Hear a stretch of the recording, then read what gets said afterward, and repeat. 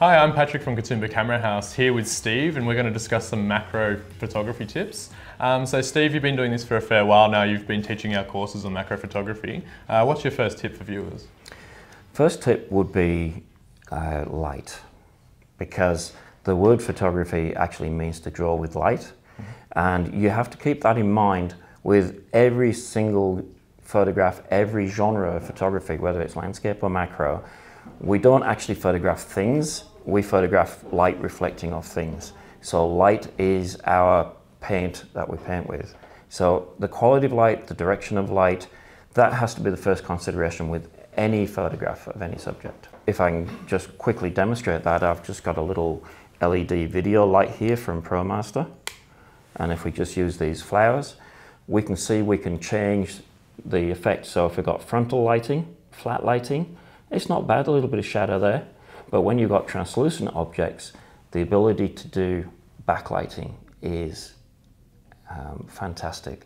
It really shows things, if you like, pardon the pun, in a different light. We've got bottom lighting. It's also using a constant light source with macro. It's not as powerful as flash, but it also teaches you a lot about light and how it behaves. One thing which is invaluable outdoors, I've only got a large one here in the studio, but typically if I go out shooting macro in the field, I will take a small version of a reflector with me. And inside you have a transparent screen. This is ideal if a subject is in full sun. Let's talk flowers, not insects, because you pull this out and they're gone. But say wildflowers, if you've got full sun hitting that, that's the worst light for photographing a flower. You want soft light. So all you do is put the screen between your light source, the sun, and the subject, and you get beautiful soft light. Now these reflectors also come with a silver backing. So if I've got a wildflower in the shade or in a crag in a rock, then I'll use the silver side to push light in. The great thing about these is you're never going to run out of battery because they don't need it. They fold up nice and small, and you don't need a big one like this. You only need something 12 to 16 inches, and they fold up into this size, so they're easy to carry. Another reason you don't want a big one, with our weather here, we get a lot of wind. You don't want to do a Mary Poppins with a camera. That's right, we're paragliding, that's right. That's right, yes. So another tip in regards to macro photography would be the gear. So not every one of our customers would have a macro photography lens when they start photography. So could you explain to us what the difference is between a macro photography lens and a standard lens? Yeah, certainly. And there's many ways to get into macro photography. I like to say good, better and best, because the cheapest option, you can get some screw-on filters that go onto your standard lens, and it's just like a magnifying glass. The downside of that is you lose image quality. You're shooting through another very thick piece of glass. The second way is extension tubes, which go between the lens and the camera body, and they work brilliantly. There's no optics in those, so you don't degrade the image. The downside is, because you're making the lens longer, you lose light. The third, the best, and probably the most expensive, is a dedicated lens. Now, it seems a lot to spend on a lens that only does one job. So I like to point out that a macro lens is actually, it does two jobs. It is designed to focus very close, hence it's a macro. It also lets a lot of light in. They're called a fast lens. The other thing that they're excellent for, because of their focal length and because you can open up the aperture and throw the background out of focus, they make an ideal portrait lens. So if you think you're getting two lenses for the price of one, you're actually cutting the cost in half. But definitely you do need specialized equipment when it comes to the optics to do macro. Really everything else, because everything is small, you can create a studio on a tabletop.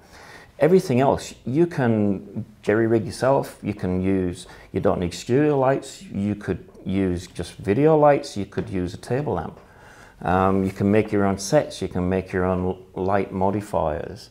But the lens is the most important part. Focusing is one of the biggest hurdles that most people have trouble with because they're relying on autofocus. Autofocus does work with macro, but only in certain circumstances. What I advise with macro is your camera goes fully manual and your lens goes manual focus. And the way you focus with a macro lens is not by it. Well, initially you'll turn the focusing, you might select the closest focusing point, but then to fine-tune your focus, you actually have to move the camera backwards and forwards, and that will fine-tune your focus. Having the lens open wide to something like a 1.2 or a 1.4, where the depth of field is quite shallow, is there a way that the shot can still be put in focus in post-production, for example? Oh, that's a tough one depending on the equipment that they're using. There are cameras out there that do automatic focus bracketing. In case they don't have a focus stacking ability in their current camera model, is there a way for them to do it in post-production with some software? Look, the best thing to do is come into Camera House and buy a camera that does do it. Failing that, yes, you can do it with any camera. Yeah. The essential thing is the camera must not move between shots, so it's got to be on a tripod, and must be manual focus. So you would focus on the closest part of the subject, take the shot, move it a millimeter in, another millimeter, and just keep on taking photos. Most photographers now, well, all serious photographers are using the Adobe products, whether it's Photoshop or whether it's Lightroom. Both of these programs now do a phenomenal job. You just bring in that series of photographs and you go into, they call it a photo merge, but it will select the sharp portion of each image and it will mask out the unsharp portion. It'll put it all together into a final image that gives you the whole fully focused macro shot. Yeah, correct. Right. Yeah. Great. So, Steve, in regards to focus stacking with programs such as Adobe Lightroom and Photoshop, does it have any other applications besides macro photography? You can use it for anything, particularly landscape work. Often with landscape, you might have something half a meter in front of you. And you want that sharp, as well as the horizon 30 kilometers away. Yes, you can stop your lens down, you can close your aperture down to increase your depth of field, but once you go beyond a certain point, you end up with something called diffraction happening with the camera. It's purely the physics of optics and light, and it actually degrades the image. It increases your depth of field, but it degrades the image. So if you take a series of photos in landscape, you might only need 3 photos. But at different focal points, and then use this merging technique. Not only can you operate the lens at its optimal sharpness when it comes to aperture, but you can get as much in focus or out of focus as you want. Okay, so great tips for our landscape photographers as well, thank you. Yeah. Do you have any other tips for us today regarding macro photography? Yes. Another big one is you really have to train your eye. You'll find if you get serious about macro and you do a lot of macro, you see things differently. And you see things that other people don't. I photographed a spider where my wife and I were out walking the dog one day. We walked past a tree and there was a spider in a knot hole of the tree. And he was so well camouflaged you couldn't see him. And I took a photograph. And she said, "How on earth did you see that?" I said, "Because I was looking for it. And as I walked by, I saw one leg move at the corner of my eye." You will get round to training your eye. The other thing is to be patient, especially with insects. With these lenses, yes, they focus close, but if I want to focus this close to an insect or this close, the trick is getting that close without scaring the subject. And it is quite an easy technique that I use also for bird photography, or any wildlife photography really, which obviously an insect is a miniaturization form of wildlife photography. But my trick is if I see a spider on a leaf or a bird on the fence, on a perch, I'll take a shot straight away. Then I'll very slowly move in and take another shot, move in, take another. Eventually you'll get the shot that you want, hopefully before the guy freaks out and says, "Okay, that's enough, I'm out of here." So you do have to be very persistent. Some days it can be really frustrating, you're just not going to get the shot. But if you really want that shot, you will get it in time. You have to practice all the techniques, you have to increase your skill level.